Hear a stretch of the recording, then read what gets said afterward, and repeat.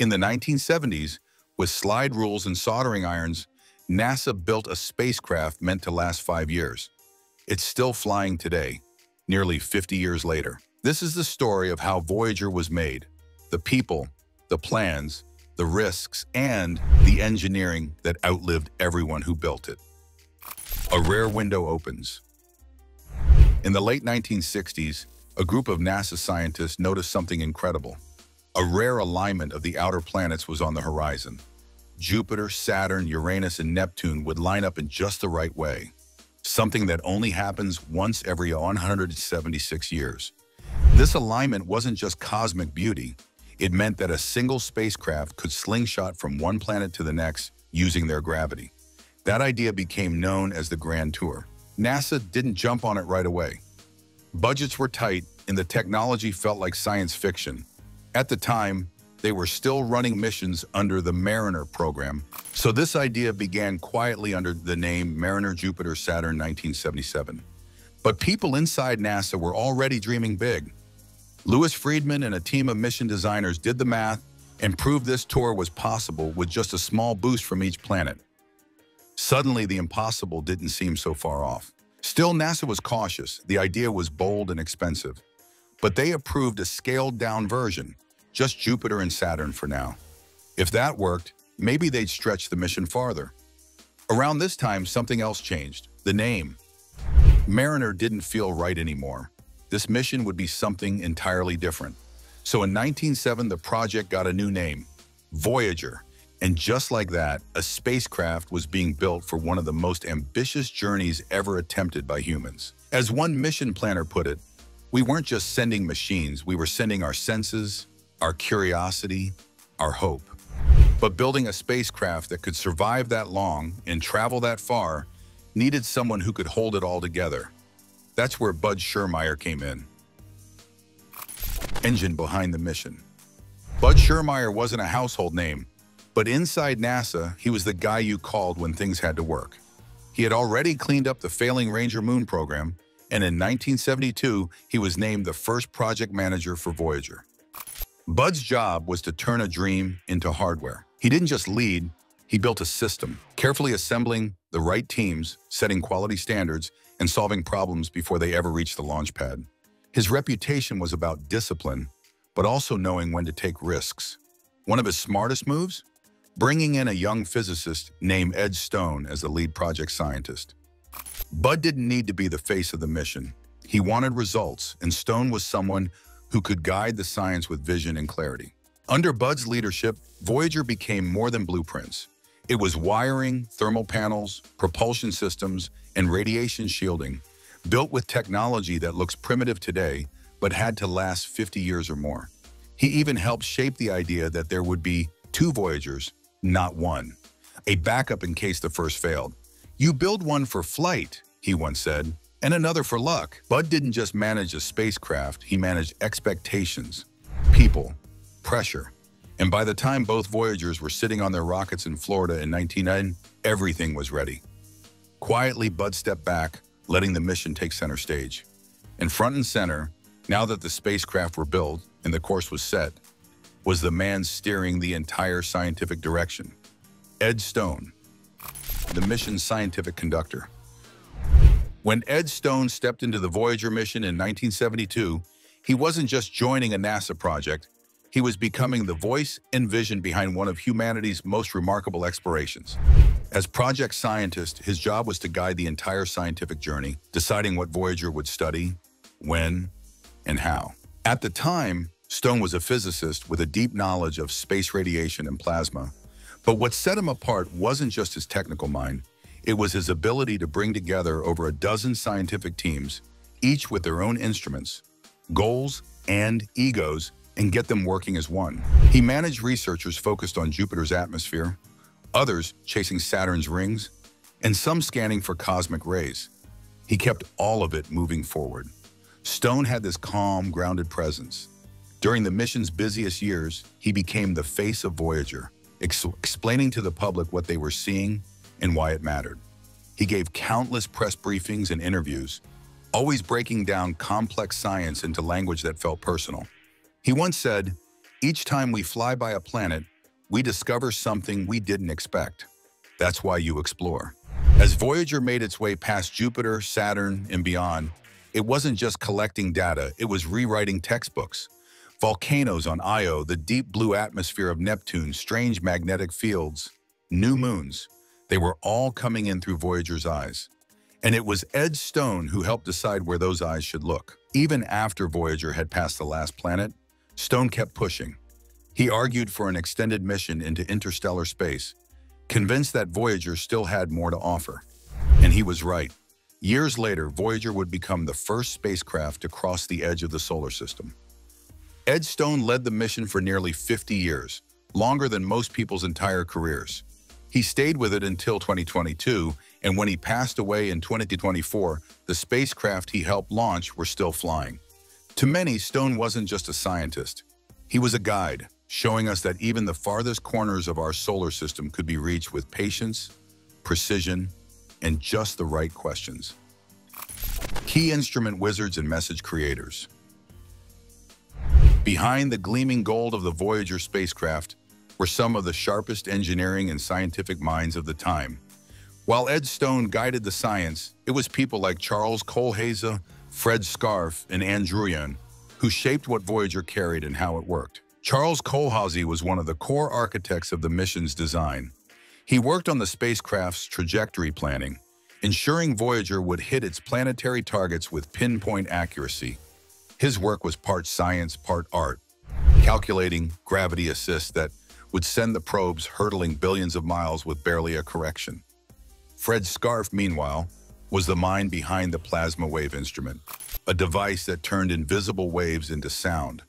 Thanks to him, we could actually hear space, a quiet crackle of charged particles moving through the solar wind. Those eerie sounds would later become one of Voyager's most famous features.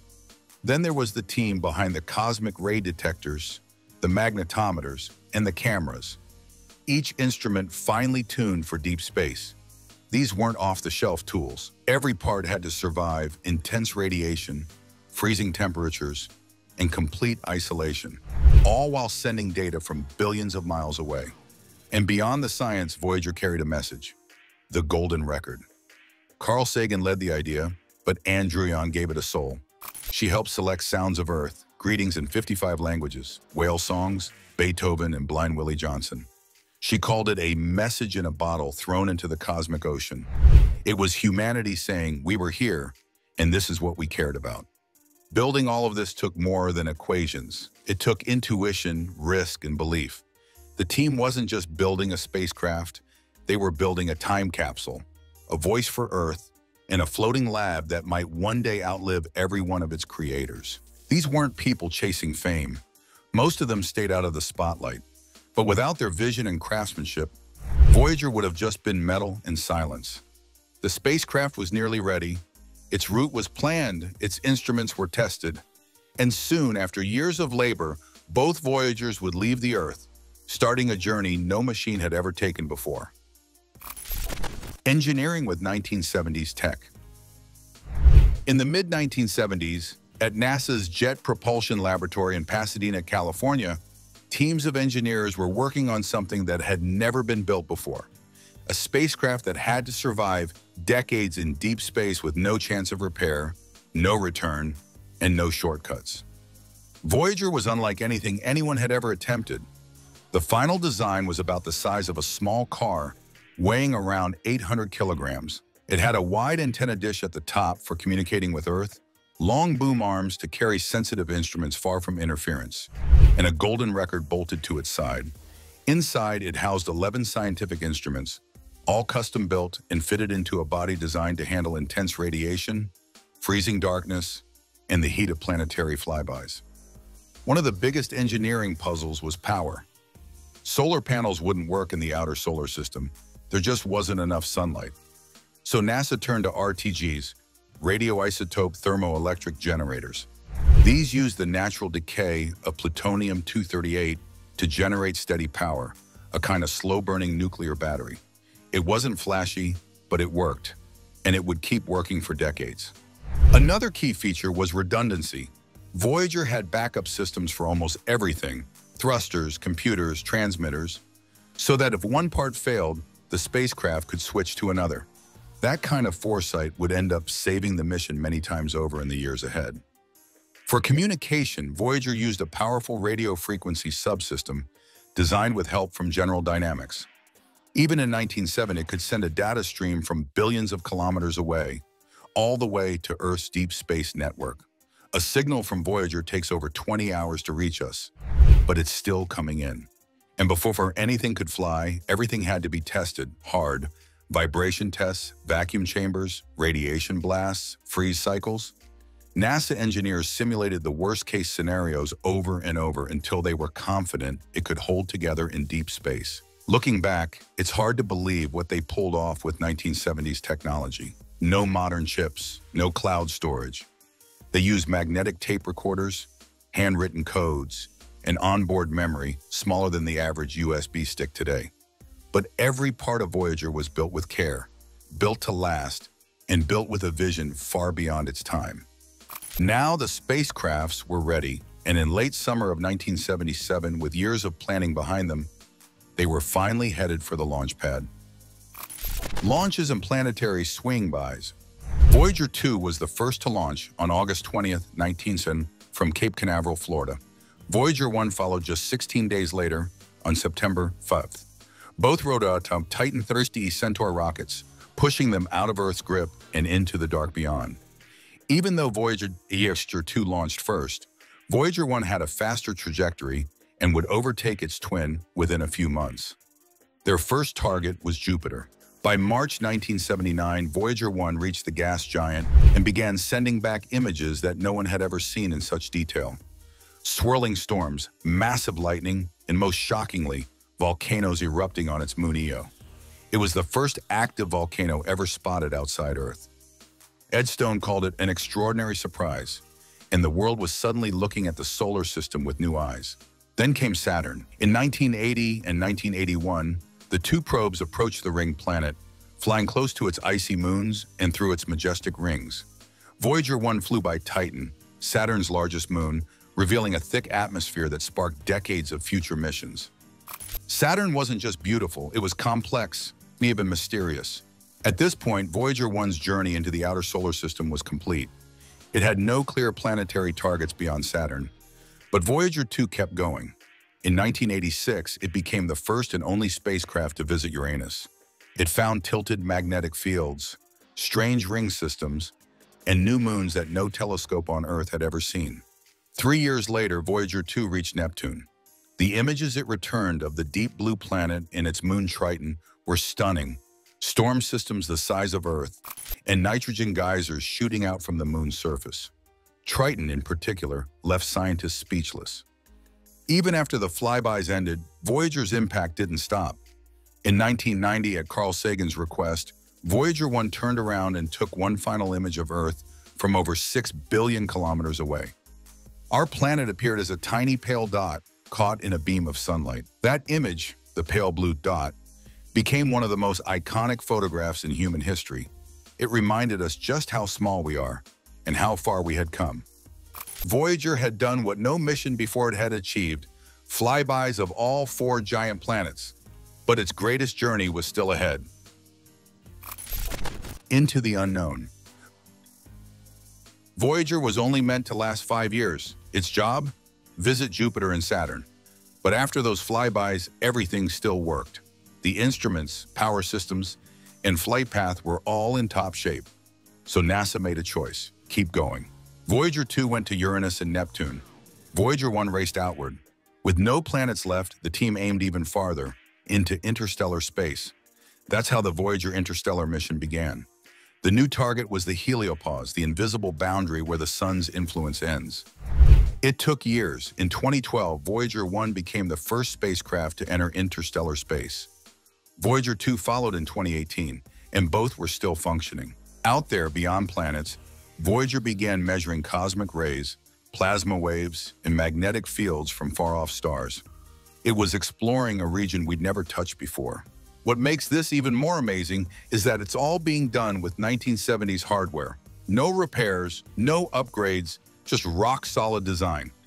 Ed Stone said it best. They just kept going and going and going.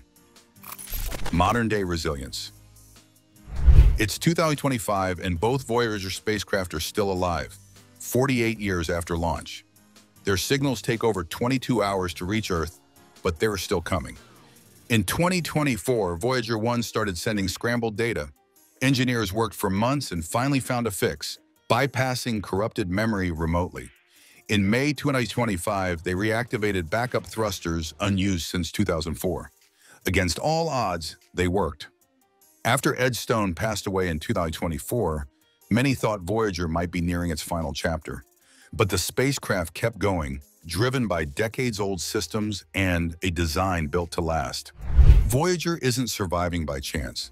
Every wire, every system was built with foresight, knowing no one could ever touch it again. That's why it still works. NASA now estimates that Voyager can send basic health data until about 2036. After that, the power will finally run out. But even then, the spacecraft will keep drifting silently through space. Our quiet messengers, carrying Earth's voice far beyond our reach. They've become more than machines. They're part of human history, still moving forward, even after we stop hearing them. Alien repair, myth versus reality. Over the years, Voyager's resilience has sparked wild rumors. Some people believe aliens must be helping to keep it alive. Stories have floated around online about impossible recoveries or mysterious signals. But the truth is far more human and far more impressive. Every fix, every recovery has come from Earth. In 2025, when Voyager 1's thrusters were revived after 20 years, it wasn't extraterrestrial tech. It was a team of NASA engineers digging through decades-old documentation, figuring out how to wake up a system they hadn't touched since 2004. Yes, it seems unbelievable. A spacecraft built with 1970s tech still operating in interstellar space. But that's not evidence of alien help. It's proof of incredible planning, disciplined engineering, and deep problem solving. As one JPL engineer put it, we didn't expect it to work forever, but we built it like it might. The 22-hour delay between command and response makes real-time control impossible. Every move is calculated, tested, and sent in advance. There's no room for myths, just the hard-earned results of people who never stop learning from their machine. Legacy and enduring impact. Voyager didn't just explore the solar system, it changed how we see it. Before its launch, we had blurry images and educated guesses. After Voyager, we had volcanoes on Io, geysers on Triton, rings around Uranus, and a view of Earth as a pale blue dot. But its legacy goes beyond discovery. Voyager became a symbol of human curiosity. The golden record, filled with greetings, music, and Earth sounds, wasn't just data. It was a message. We were here and we wanted to be understood. It inspired future missions like Cassini and New Horizons. It set the standard for interplanetary travel and long-duration engineering. And it reminded us that even something built with old tools can push the boundaries of what's possible. Today, Voyager drifts silently between the stars. It may never be found, never be heard again, but it doesn't need to be. Its mission was never just about where it went, but what it meant. Carl Sagan once said, "Exploration is in our nature." Voyager is living proof, and long after its last signal fades, its story will still be traveling with us. Voyager wasn't built with shortcuts. It was built with care, vision, and grit. Its journey has redefined space exploration, and it all started with tools we now call outdated. As it drifts through the stars, it reminds us, great machines don't just work, they endure. That's how Voyager was made.